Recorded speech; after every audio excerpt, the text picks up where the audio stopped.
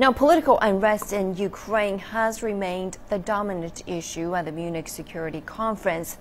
And the European Union's Foreign Policy Chief, Catherine Ashton, defended the EU's decision not to put in place sanctions against Ukraine.